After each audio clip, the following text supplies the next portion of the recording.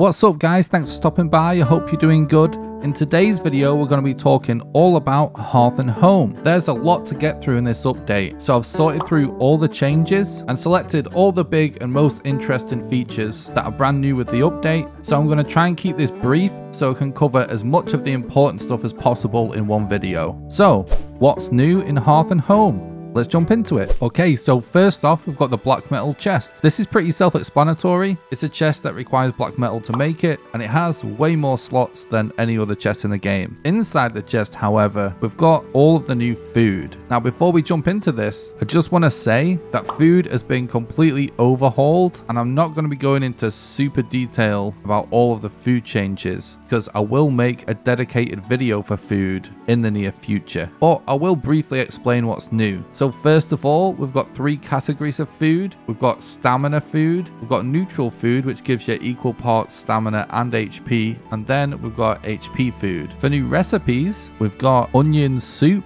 muck shake, ice cream, onions, wolf jerky, boar jerky, deer stew, wolf skewers, black soup, and minced meat sauce. Something else to note as well is that instead of wolves, deer, and boar all dropping the same meat, they now each have their own meat type. So we've now got cooked deer meat, cooked boar meat, and cooked wolf meat, all as their own food options. Next up is hot tubs. Hot tubs raise your comfort level, but they do require wood to be activated, and the chimney is actually functional. So if you're building inside, you will need to ventilate, just like with a normal campfire. So you've probably noticed by this point that I've built my Viking a nice luxury spa using the new darkwood building pieces. These pieces include new darkwood beams, crystal walls, which one piece of crystal wall will actually also increase your comfort level, darkwood dividers, shutters, and the new shingle roofs. There's also the new darkwood gate, the raven, and the wolf head.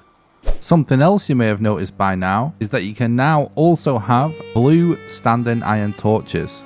There's also quite a bit of new furniture, including a new chair, a sitting log, a stone throne, and a couple of new tables, one really long one and one round table. Next up, we've got cauldron upgrades. So because of all the new food, some food items are only unlocked when you level up the cauldron. The first upgrade is the spice rack, the second is the butcher table, and the third is pots and pans.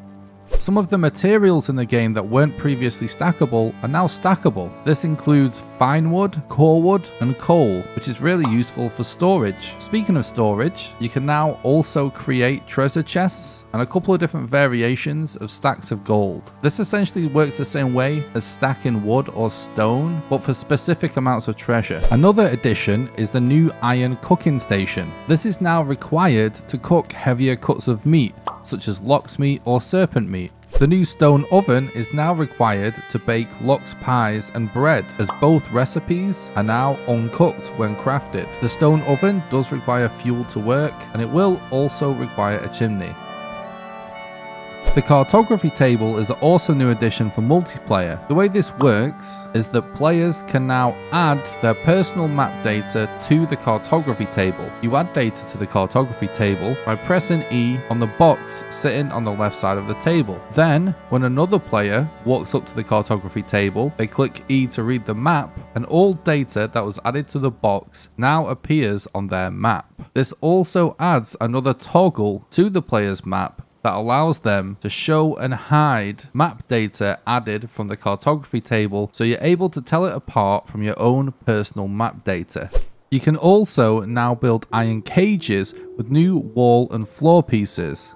One of the best new additions to the game is the new tar pits. Tar pits spawn in plains and are infested with new enemies called growths. Growths act similar to blobs, but they actually spew tar out right in your character's face, which causes a lot of damage, and tar also slows you down. Killing growths will give you a little bit of tar, but around the edge of the tar pit, you will be able to collect large blobs of tar, which give you a large amount of this new material. Tar is used for many of the new crafts in the game, including all the new darkwood building pieces. The coolest aspect of tar pits though is that the tar balls can get stuck in the actual tar pit.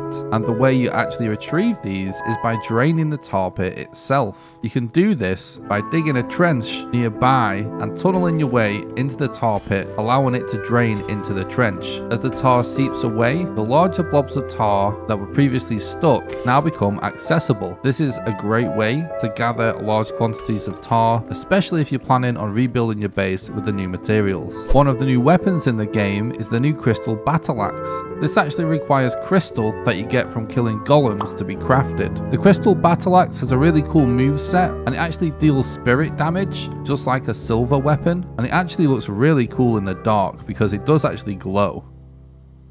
The other new weapon is the silver knife. This one is pretty self-explanatory as it is literally just a silver knife, but it could be interesting to see how spirit damage affects stealth attacks on certain enemies and bosses. The bone tower shield is one of the new shields in the game that can actually be obtained really early because of the simple mats that it requires. And for an early game shield, it is actually really powerful. It also looks amazing, and aesthetically it's one of my favorite additions to the game. The other new shield is the iron buckler. This one also kind of explains itself as it just gives you an option for a decent buckler during the Iron Age, but it will be useful for players that like to parry. The way you obtain onions is particularly interesting. Onion seeds are found inside the ruined fortresses in mountains. You can then plant these seeds which grow into onions, and as usual you can replant the onions to gain more seeds. The flowers for onion seeds are also one of the nicest looking cosmetic additions in the update. The butcher's knife is a really interesting addition. Basically, if you have friendly fire disabled, you will no longer be able to kill any tamed livestock. Instead, you either have to enable friendly fire or craft a butcher's knife, which will allow you to slaughter tamed animals with friendly fire disabled. The obliterator is another cool addition. Basically, it's a crafting station specifically designed for destroying items and occasionally turning them into coal. The animation looks really cool, and it is crafted with a thunderstone, which is a new item added to the trader, so it adds additional value to the trader.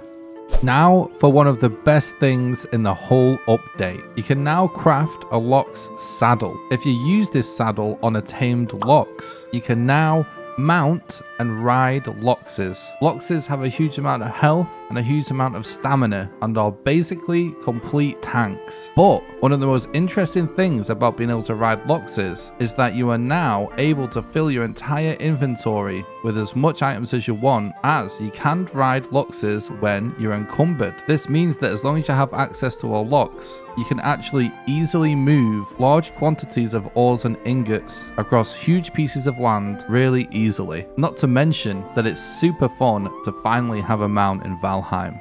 Alright guys, that's just about going to do it for this one. I hope this video gave you an idea of what to expect with Hearth and Home. I know we're a little brief on all these topics, but I will be going a little deeper and focusing in on some specific topics in the future, so stay tuned for that. If you did like this video, don't forget to leave a like, subscribe if you haven't already, and leave a nice positive comment. I do stream live on Twitch and on this very YouTube channel, so I'll leave a link in the description to my Twitch channel if you're interested in that. If you want to support the content financially, then you can do so on Patreon at patreon.com/NickRawcliffe, and also by doing donations, so I'll leave a link in the description to those as well. I hope you enjoyed this video, and until next time, have a good one.